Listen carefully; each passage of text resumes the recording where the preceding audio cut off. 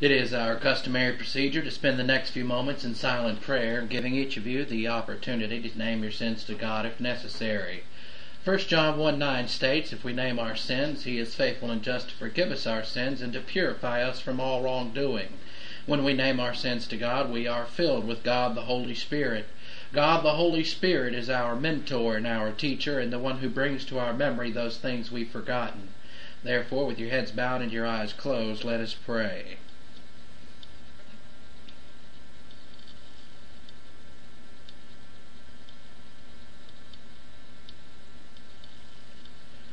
Father, we thank you for the wonderful privilege, opportunity, and freedom to assemble ourselves together that many people in the world do not have, to assemble this portion of the Word into our souls. May God the Holy Spirit enlighten us and give us the concentration necessary to put this together categorically in our stream of consciousness, so as to grow in grace and in the knowledge of our Lord and Savior Jesus Christ, in whose name we ask it.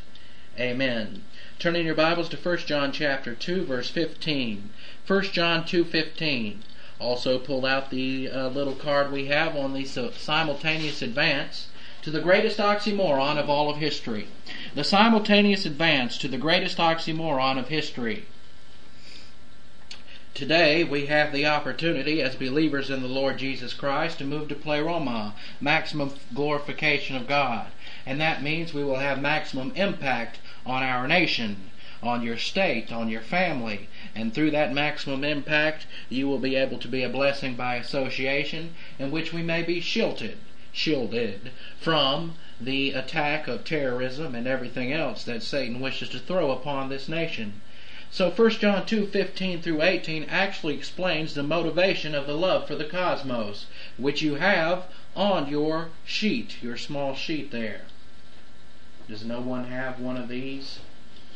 The simultaneous advance to the greatest oxymoron of history. Maybe some people took it earlier. But this is the simultaneous advance to the greatest oxymoron of history. And what we have at the bottom of this sheet is something called mataiotes. That is the vacuum in the stream of consciousness. The vacuum in the stream of consciousness. And that sucks in the doctrine of demons. Now, what is your motivation? To suck in the doctrine of demons. To suck in that which is not part of the Word of God. You know, when you look around and when you look at our country today and you see all the believers, none of them have any interest in what this has to say. The Bible. And you could flip through all these pages and say, don't you want to know what this is all about? Oh, yes, I do. I want to know. I learn it every Sunday. All of this every Sunday, you'll forget it by the next Sunday. And whatever you're learning is pathetic anyway.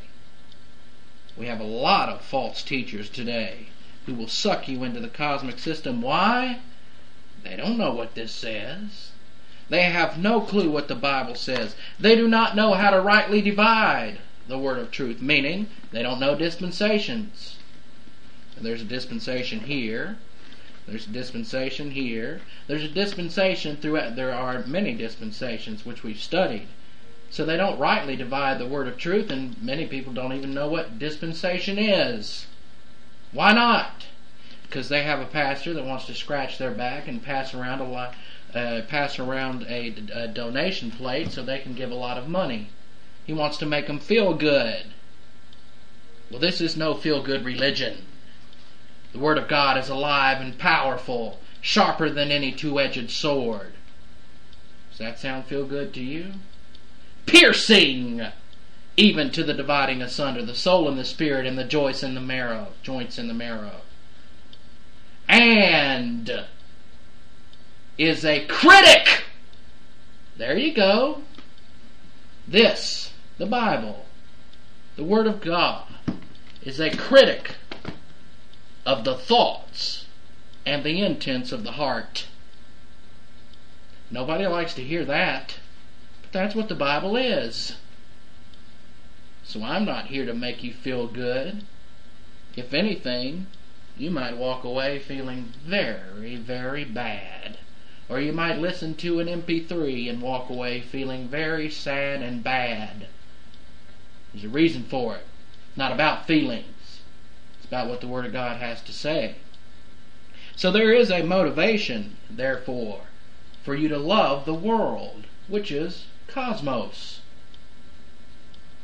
My cat's name is Gizmo, not Cosmos. Some people have mixed that up.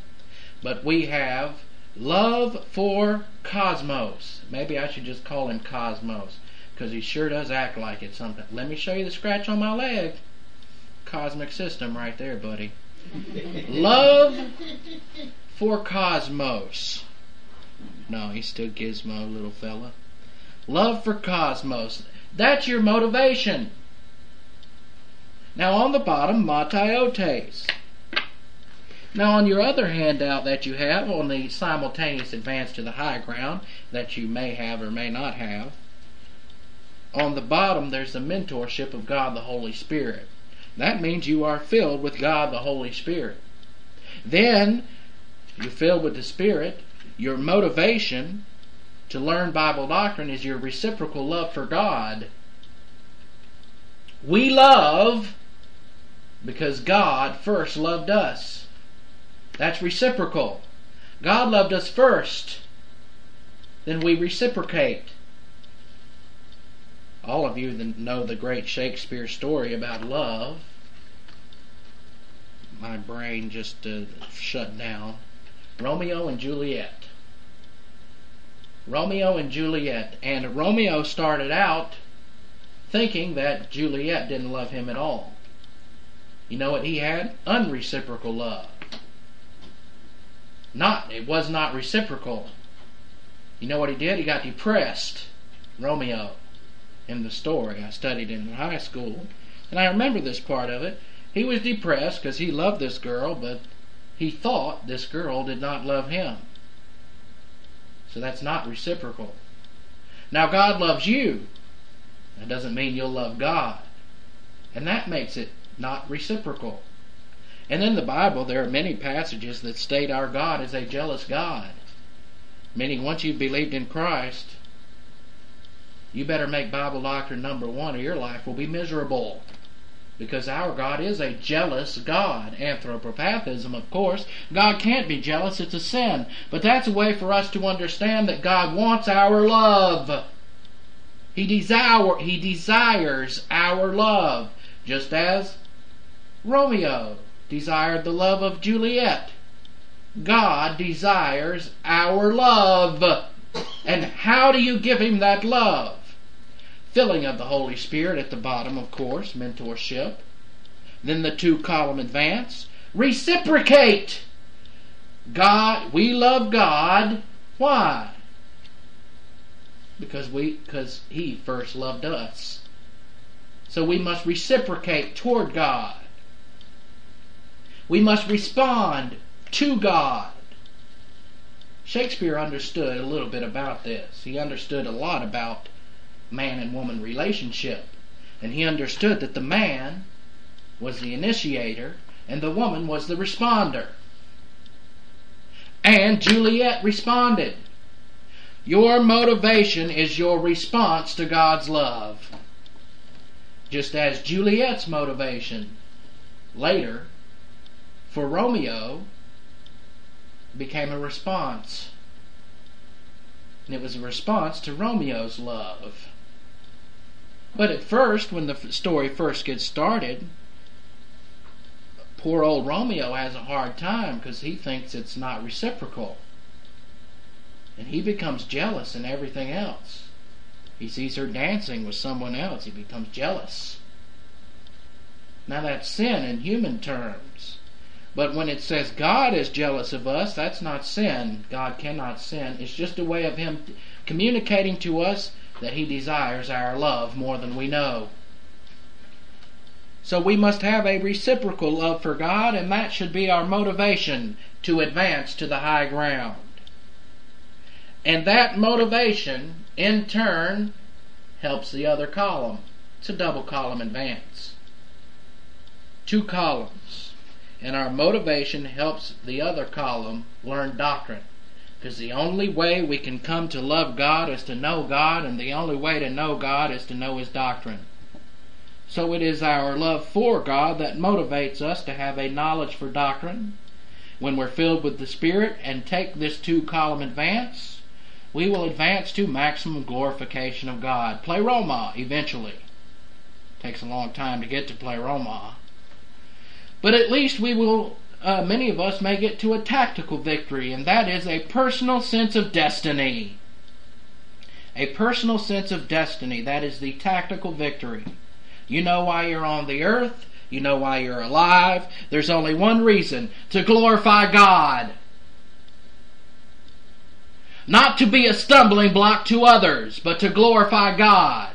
Not to be a gossip. Not to malign. Not to try to cause trouble among brethren. We are all on the same team, and no one seems to understand it. And how does it work on a team? There is a coach. Authority! And he tells the team what to do. And then there are people under the coach. Quarterback. Administration. You know what he does? Well, in a good football team, some stupid football teams allow the quarterback to go ahead and make the decision, and that's stupid. That's not following protocol. Protocol is, coach has studied it all out. He knows what to do. So they have these little wire pieces or whatever today, and the coach calls out the play to the quarterback and says, quarterback, do this. So quarterback is administration, and quarterback does, if he can, exactly what the coach says. And if the team is working well, it will be a well-coordinated play. And the quarterback, as administration, will throw it to somebody else. The runner, what's that called? I don't know much about football. But they just throw it to somebody running in the outfield, the receiver. And the receiver will receive the ball, and it all starts where? With the coach. And yes, it takes a team. Somebody tried to chew me out, telling me it takes a team. You can't do this and that. You don't have a team unless a team respects authority. And there have been good coaches who have looked at good, talented players, but because they had a problem with authority, they have thrown them off the team in a hurry. Because they were maladjusted to authority. And no matter how much talent they had, as long as they were maladjusted to authority, they would never make it. All you have to do is watch that the new movie that's out on it's on hockey, in which the United States players win against the Russians. Go ahead and say it out loud. Miracle. The movie is called Miracle. And they said it was a miracle because we beat the Russians at hockey in 1980. It's not a miracle, really. It's just good coaching. And a good coach with good authority. And when somebody got out of line and thought they knew something the coach didn't and was going to go against his authority, out they went. Sometimes they would come back, repent, as it were. Well, that's fine, as long as they know who the authority is. And the same goes for football or any team organization. There is authority. Where there are 2 or more people in an organization, there's authority. Marriage, 2 people, authority, husband, period. And if women have problems with the authority of their husband, they're going to have problems in all of life. At work and everywhere else. And if a man has a problem with authority, he's going to have problems all his life. He's going to be maladjusted to life. You have to have respect for authority. And Juliet responded to Romeo. And she responded to Romeo as an authority. And that's how it comes out in that wonderful tragedy, I guess they would call it. But you start at a tactical victory with a personal sense of destiny. Then you move to a strategic victory, occupation with Christ. That's when you've made it. You're occupied with Christ, not circumstances. No longer do circumstances depress you. How can they? You're occupied with Christ. If you're depressed, Apostle Paul himself became depressed, by the way. Well, let me not say depressed, because depression is a different thing totally. It's totally together. If you're filled with anxiety, that's different. That's not depression. Anxiety can make you depressed. But some people can be depressed and have no anxiety. It can happen. Sometimes it's absolutely chemical. The Apostle Paul went through depression at one point, and it was chemical for him. He was just simply depressed, and he began to weep a lot. Even the Bible records it. He got weepy. And he said, "Why aren't these people listening to me?" And he thought in these terms, and he said, "These people are following Christ, these people are following Satan." And the verse says, even weeping, he said, these people are following Satan. And there's a good weeping and a bad weeping, but I want to tell you, as human beings, we're all going to get depressed, and that's not necessarily sin. Colonel's taught this too. This isn't from my mouth only, just so you know. There's a difference. But let's move to anxiety. If you're anxiety-ridden, you're not using doctrine. If you're worried about this, that, and the other, if right now you're thinking about something else instead of doctrine, because you're anxiety-ridden, you're not going to make it. Doesn't matter. God will provide. He always has, hasn't He? You're here, so He has. Not only we're here, but we're here as big people, so He's definitely provided. Nobody would like that, did they? But we're all here as big people. God has provided. Do you get it? You don't get it? We're here as... Maybe. Okay. Never mind. We're here anyway, so God's provided. Compared to the Ethiopians, we're here as big people. And now you got it. So, reciprocal love is where you start. And that's your love for God and your motivation to know God. As a result, you eventuate in having a personal sense of destiny, maximum glorification of God, occupation with Christ, and you advance to the high ground. This is for very few believers, especially in these United States today. Why? Arrogance. Love for the cosmos. Remember, in the composites of Satan, he had relative righteousness. He was deceitful, very deceitful. I know people just like Satan, extraordinarily deceitful. Unbelievable how deceitful they are.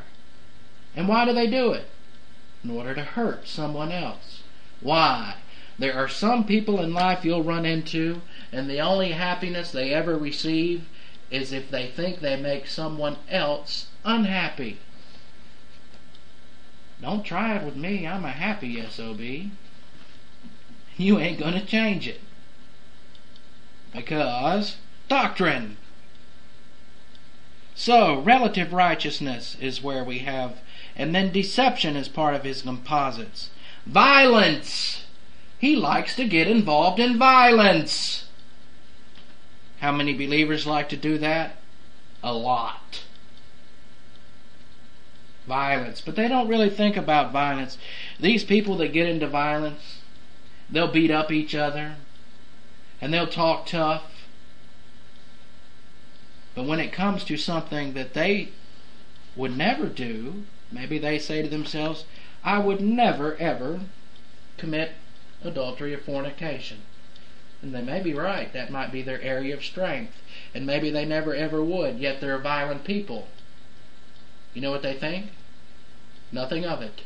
Just as Satan thinks nothing of his violence. They don't think anything of it. And they say, I'm righteous.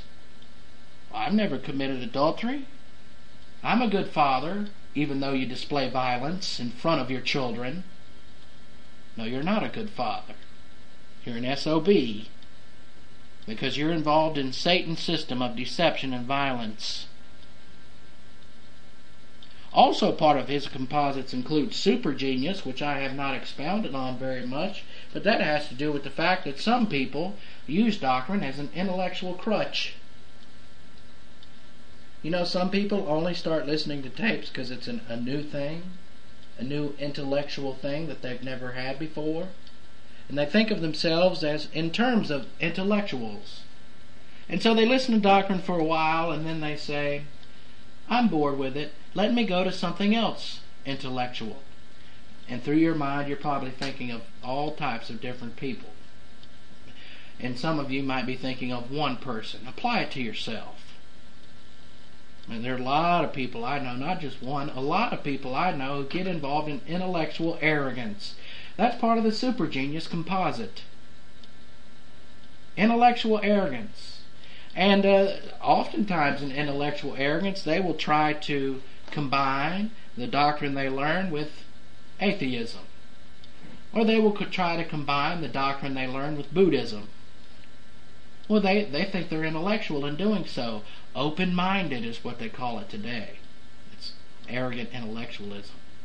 Oh, you're closed-minded. You'll talk to somebody, oh, you're closed-minded about those religions. You telling me in all those religions they're all going to hell? Yes! Oh, well, you're closed-minded then. Meaning what? You're not intellectual enough to understand is what they're saying. And then all you have to do is respond with, no name under heaven given among men by which man can be saved except Jesus Christ. Believe in the Lord Jesus Christ and you will be saved. And instead of arguing with them, give them the gospel. They will not believe usually because they're involved in an arrogance called intellectual arrogance. And if they've already believed, they're in deep anyway. And you might be shocked, but one day we'll get to heaven and we might realize we witnessed to some people who are already saved. They just got involved in some intellectual arrogance, so you couldn't distinguish between them and someone else. And there are believers who become atheists. People who believed in Christ and then say, I don't believe it anymore. They're still saved, as per 2 Timothy. As per the Bible, they're still saved. But they go in for this other junk. Well, that's intellectual arrogance as part of Satan's composite. Super genius. Well, they want to be thought of as super genius too. You see how we follow human beings in our old sin nature. How we follow every composite of Satan unless we go into the spiritual life. And now you see why Satan hates us when we go into the spiritual life, because we move out of his system. And believe me, his system hates us. Oh, he might not know you personally, but his system hates you. And people involved in his system will hate you, despise you, run you into the ground, try to destroy you, laugh while they see you fall. They want to see you fall. They want to see you have problems. Why? They're on the other side. Now again, Satan might not know you personally, but his system is so intricate that his system hates you. Satan don't have to know you for you to get into all types of antagonism from others. His system hates you. His system despises this church. I seriously doubt Satan knows anything about little bitty church right here, A.E. Lewis Ministries. I'm telling you 99.99999% sure. I'm seriously doubt, as busy as he is, he knows anything about this little bitty place in Anderson. And I guarantee you he's not too concerned about it. Why? He's got a system. He's got a system. He's not too concerned about me because I'm no Job. So he's got a system. And his system doesn't like it. So his system attacks. What is his system? Anti-authority. Therefore, we go back to what I was talking about. The coach having authority over the team. And just like the fellow told me, you talk about how you have a team, but you don't care about your team. Wrong! I care about the team enough to do what is necessary to make sure the team is protected. Just like a good coach will throw out certain people who are arrogant, a good pastor will throw out people who are arrogant. And they cannot function in terms of a team. We're on the same team, but When you're on the same team and you challenge the coach, you're challenging authority. And that coach has every right to discipline and remove.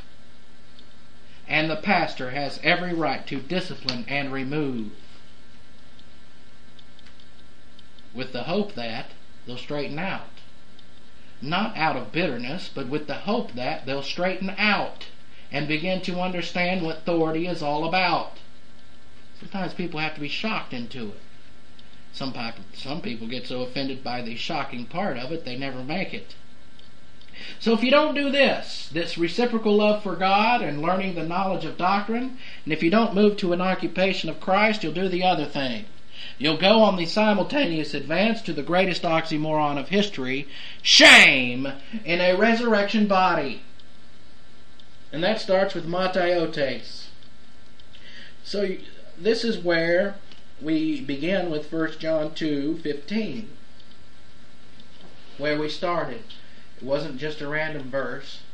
Here we go. 1 John 2:15. 1 John 2:15. Do not love the world. That's cosmos, the cosmic system. Do not love the cosmic system. Now on your sheet you'll see here, love for cosmos. Well, that's your motivation. What is a person's motivation to suck in the doctrine of demons? They love the cosmic system. And when you love the cosmic system, you open up Mataiotes and you suck in the doctrine of demons. And you make a simultaneous advance to loser.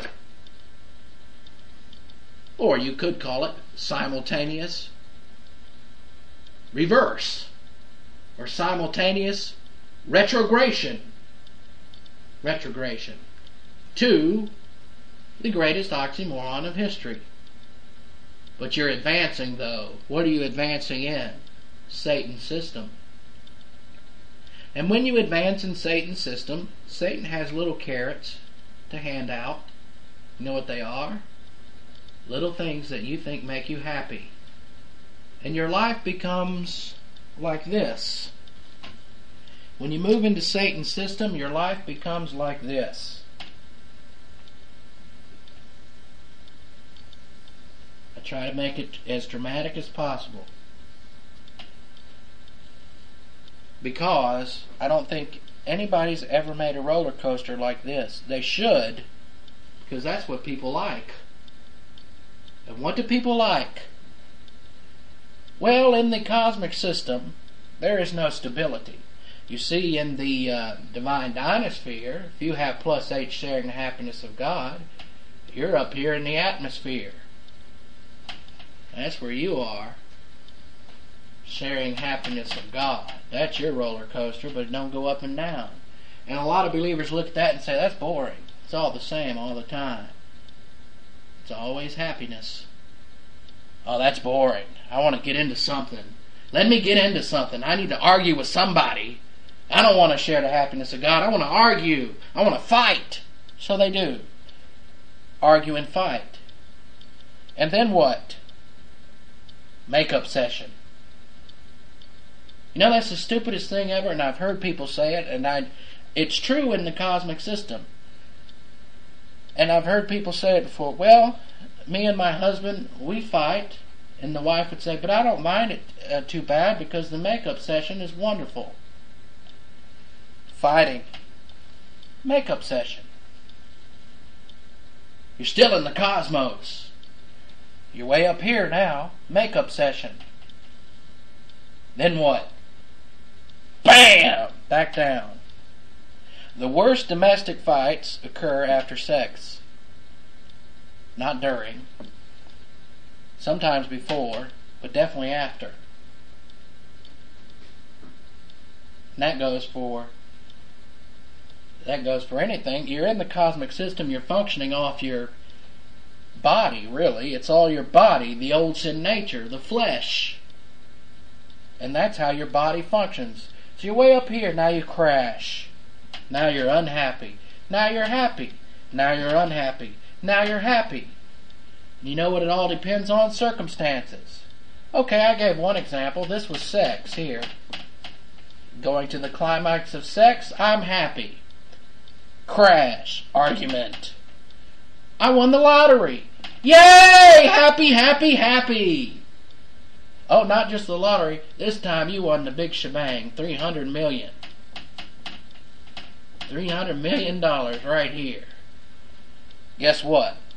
I think we'd all do this. Whoop! All right!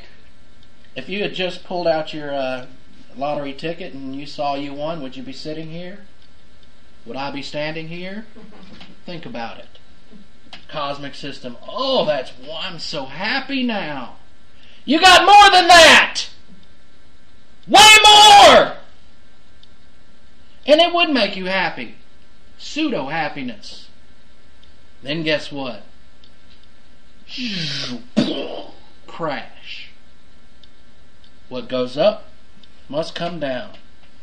And it's the same in the cosmic system. And guess what? Your marriage, you'll argue just as much, if not more, with the $300 million. You know why? Now you start arguing, what do we spend it on? And you'll be arguing just as if you did with your $30,000. Oh yeah? I want to spend it on this. Oh, that's stupid! I want an airport. I want a runway. No, that's stupid. I want a house on the ocean. Nah, I want to live in the mountains. Well, we can do both. Oh, hell no. You're not spending all my money. Etc. And believe me, you can lose $300 million in a heartbeat. People have done it. Why? Because they get in these arguments. And then, well, we got enough to do both. I'll buy my island. I'll buy my mountain with an airport. And then you got no more money. Crash. Or you may keep the money. You may invest it right. You're still going to have that crash. You think Bill Gates is any more happier than we are? You're a fool if you do. And then up again. Oh, relationships. Maybe you have a great social life. See this roller coaster? What do you do on a roller coaster? Anticipation. And what happens at the end of the roller coaster? Vomit. What happens at the end of the cosmic system roller coaster? You don't vomit. Jesus Christ vomits you out of his mouth. He's sick of you doing this. Up and down and up and down. Oh, now I got a wonderful social life. I'm so happy with the parties and all that I have. And then someone treats you bad at a party. Crash. Oh, they did me wrong. And now you talk about that for about a year. Some people have done that. I've had people bring up stuff that I've done that wasn't even really wrong, but they thought it was. They brought it up 5 years later. Remember when you did so and so? Are you still really interested in that? You're crazy. You are psycho. You're psycho. If you bring up something that somebody did 5 years ago, you're psychotic. And there are people like that, especially in marriage. And something happened 5 years ago, 10 years ago, 30 years ago, it's over. Forget it. You can't change the past. Then up you go again. Oh, what else will make you happy now? Well, I don't know. Well, there's so many different things that make certain. Everyone else has a different personality, but it's all the same system. Well, your social life, money, sex, job. That's a good one. Job. Some people feel if they lose the job, boom, unhappy. Well, even if they have the job. You see, it don't matter what kind of job you have. Glad you said job, because it doesn't, correct English, doesn't matter what kind of job you have. I'm speaking basically to all of you, but it's good to teach basic stuff. Doesn't matter what kind of job you have. If you're an actress or an actor, and let's say your salary is, we watched the movie The Weatherman last night, and he went and got a job, and at the end of the movie, he found a job in which was going to make $1.2 million. That's what happened at the end of the movie. But what was his life like through the whole movie? Terrible! Oh, he started out making, I believe it was $200,000 plus some quirks. And then the 1.2 million, not quirks, but perks. He started out with $200,000 with some perks. Then he got a job, 1.2 million with some perks. And he wasn't any happier with the pay raise or anything else. Well, he went from Chicago to New York City, and that wouldn't make anyone happy anyway, either city. But the fact is, his life was like this. Even though he had a wonderful job, I love that job, a meteorologist. That's one, man. That was one of my dreams. Meteorologist, weatherman, that'd be wonderful. Get to talk about the thing that I love. But now I get to talk about the thing I love most. Without all that, of course. But anyway, don't all of you send your money at once. I wouldn't know what to do. But the fact is, he got this $1.2 million job, and he was unhappy. Now, sometimes he would get happy in the movie. He would be out with his daughter and give her some clothes. Well, that was stimulating. He was able to buy her a lot of clothes because he had the money to do so. And at school they were making fun of her. I won't tell you about what. You'll have to watch the movie. It's not proper. But they were making fun of her about something specific. And so her dad said, all right, I'm going to dress you up, make you look nice. Nobody will make fun of you anymore. And it's true. He made her look nice. And he was very happy after he did that. You know why? He thought he'd done something great. He took his daughter out, bought her all these wonderful clothes, and she was happy and he was happy. But then, his father, who is now comes up with bad news, I'm dying. His father was dying. And his son had gotten in trouble with some pervert. Wasn't the son's fault, but the pervert's fault. And he had gotten in trouble, so he went from happy to sad in 1 second. And the daughter comes out with a smile on her face, and then both the grandfather and father are looking miserable. She doesn't know what's going on. Happy to unhappy, 2 seconds. No stability! Why not? No spiritual life. Happiness, to most people, including believers, depend on happenings. My daughter being made fun of, that makes me unhappy. My daughter, I got her new clothes, and she won't be made fun of anymore. I'm happy. My son's in trouble. Unhappy. I got a job making $1.2 million. Ooh, I'm happy. My wife divorces me. Ooh, I'm unhappy. And she did. As soon as he got the job of $1.2 million, she says, sorry, I'm marrying somebody else. That's not the way it happened in real life. But it happened in the movie. It could happen in real life. So he said, I'm unhappy. Man about to be a millionaire. Unhappy. Money won't make you happy. People will not make you happy. Children will not make you happy. Bible doctrine will make you happy. And that's it. That's all you have. Maybe you're a young person. What will make you happy?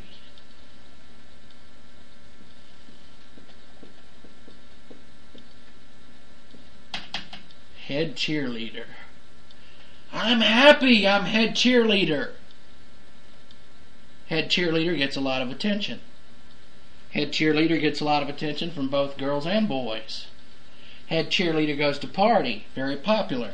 Head cheerleader gets on drugs, gets on alcohol, gets knocked up. Happy? Unhappy. So Satan's system does have a pseudo-happiness, but it's like this. Happy, happy, happy. Most of it unhappy, unhappy, unhappy. And the more you get involved in it, the more you realize you end up as a bitter old person, always unhappy. Because when you're a bitter old person, you're not able to walk anymore or do anything. You lose those stimulations of the old sin nature. And it is a stimulation.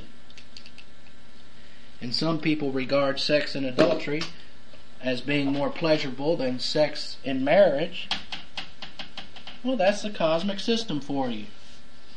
I'm not saying it wouldn't be more pleasurable. I'm saying it's the cosmic system.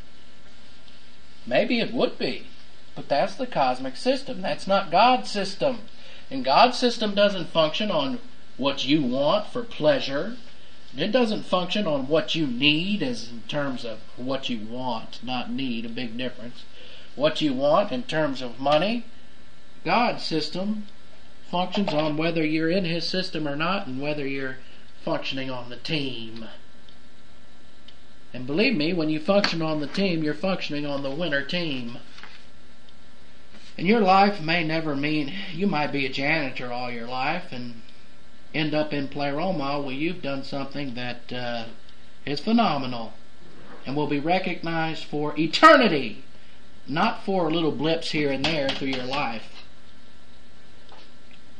And a lot of people think that happiness comes through approbation lust. That's a big one. A lot of people think like that. Look at Marilyn Monroe. She thought, this is the way she was, just in terms of history and knowing about her, she thought approbation lust was it. That's how you be happy. She lived a short life. She hobnobbed with a president. That's all I'll say about that. But she lived a short life. An unhappy one too, by the way. She was unstable. And you too in the cosmic system will be unstable. You will be moody. M-O-O-D-Y. Moody. That's the cosmic system. Best way to know if someone's in the cosmic system, they're moody. Happy, sad, happy, sad, happy, sad. Like a roller coaster. But if you're in the divine dynasphere, once you grow up, when you first start to grow up, you're still going to have that happy, sad type thing going on, even in spiritual childhood, because most of the time in spiritual childhood, you don't spend it in spirituality. But once you grow in grace, the more time you spend in spirituality, the less you rely on the happy, sad of the cosmic system. And you move toward what's called plus H, sharing the happiness of God, and then you're always happy. You will sin, and you may have moments of depression. That's normal. And you'll sin, and then you'll rebound and get back with it. And even in spiritual maturity, you might have depression. But the thing about that is, the Apostle Paul's depression, for example. Apostle Paul, he reached spiritual maturity, but he was tested and tested and tested and tested and tested. Tested so much it kind of, well, it didn't irritate him. It just, after a while, it gets old. So he was up here, plus H, sharing the happiness of God. And then at some point he was tested and tested so much, and people would write back from all the churches that he had built up. He started out with nothing. Took him about 15 years to even get started. But once he got started, and churches started springing up around him everywhere. And then these churches would write back, and they would have squabbles, and they would have fights, and they would act like Jerry Springer type nuts and idiots. It depressed him. So, but something about Paul, he didn't do this. He just did this. Well, that. He was sharing the happiness of God in his depression. It just wasn't here, it was here. But it's still above the cosmic system down here where everybody's going woo on their roller coaster. He did have depression. He did weep. He wept a lot. You would probably look at him and say, he must be holy roller, he weeps so much. No, his weeping was legitimate weeping. And he would weep over his churches. And it would depress him. But even the Apostle Paul, even in his depression, way better off than all the people in the cosmic system, for sure. And he would come out of it, he taught Timothy how to come out of it. How did he teach Timothy to come out of it? Stop drinking only water. Drink a little wine for thy stomach's sake. In the Old Testament, it also talks about wine as a type of medication for depression. Now there's different things. And a lot of people get against medication because they don't understand it, and they just don't understand how. They say to themselves, well, doctrine's the whole answer. What do you need this for, and what do you need that for? Well, why did Timothy need a little wine for his stomach's sake? It's a medication. That's how Paul looked at it. And Paul himself drank wine as a medication, a little bit. Now, Paul and Timothy were not alcoholics. Just like some people get addicted to certain medicines. All kinds of medicine. I'm trying to think of some. Xanax. You can get addicted to that. You can get addicted to what is it? Valium. You can get addicted to Valium. You can get addicted to Ativan. These are all medicines today used to calm people down. But they didn't have that in the Old Testament or at the time when Paul wrote. What did they have? A little wine. A little wine. And Paul drank a little wine. And Timothy drank a little wine as a medicine for his stomach's sake. There you go. And what was wrong with him? His stomach was tore up because the church was about to revolt. So his stomach got tore up over that. He said, all these women are coming out, I don't know what to do. And he was all nervous, and when he would get up to speak, he would be nervous because he would look out at the people, and he knew that certain women were looking at him with hatred. And when he got up to speak, he would be all nervous. And Paul noticed all that and said, Timothy, a little wine for your stomach's sake. A little medicine. So don't be against medicine at all. And today they have far greater medicine than what wine would do. Wine doesn't last very long, and then there's always the side effects to any medicine, including wine. But today we have even better things that a doctor will prescribe to certain people for depression, and I tell you now, there's nothing wrong with it. There is something wrong with addiction to medicine, just as there is to alcohol. But there are certain medicines today that aren't addictive whatsoever, but they do help with depression. And there's nothing wrong with it if you're on it. Nothing shameful about it. Doesn't mean you failed in any way. Just as Timothy did not fail when Paul said, drink a little wine. It's just a bit of medicine that God put on the earth for us. He didn't put marijuana on the earth for us, though. Don't get it, nuh-uh. Whoever's watching into marijuana, forget it. That's illegal. It should be. Definitely should be illegal. And you say, what about medical marijuana? That's only in California. If you live out there, you're a weirdo anyway, and you won't get anything out of this. I'm just joking. If you're in California and you're listening, you're a good fella. It's time to move to South Carolina and just play it. But anyway, that's enough for tonight. But just to show you that Satan does have an opposite system. And his system is one that does offer some happiness in happenings. God's system does not offer happiness in happenings except one. And that is what happened on the cross. And how we can be occupied with what happened to Jesus Christ on the cross. And how we can be occupied with Jesus Christ himself and the unique spiritual life he lived. And we can live the same one. And don't think for a moment that Jesus Christ himself in his humanity did not become depressed. He did. He wept. Jesus wept. It's not the shortest verse in the Bible, by the way. That's somewhere else. I can't remember off the top of my head, but it's not Jesus wept. Not in the original Greek anyway. In the English it is, the way it's been put out in the English. But he wept, and he wept over his client nation. That's a source of depression. When you know your nation's going under, that's depressing. I was depressed for probably 3 months after 9/11, to be honest with you. That's a normal type depression. And Jesus Christ was depressed over Jerusalem. And he wept over Jerusalem. And Jesus Christ wept at a funeral. Nothing wrong with that. And those are normal things. But he did not weep constantly. And he did not make an issue out of himself. And he never made an issue out of self-pity. In other words, people feel sorry for me. When Jesus wept, he often did it alone, away from people. He didn't want people to feel sorry for him. And so this is the way it is as living. This is part of living. And that's why God has promised us that when we die, no more sorrow, no more tears, no more pain, no more death. Just because you live the spiritual life, you're still going to have sorrow. You're going to have pain.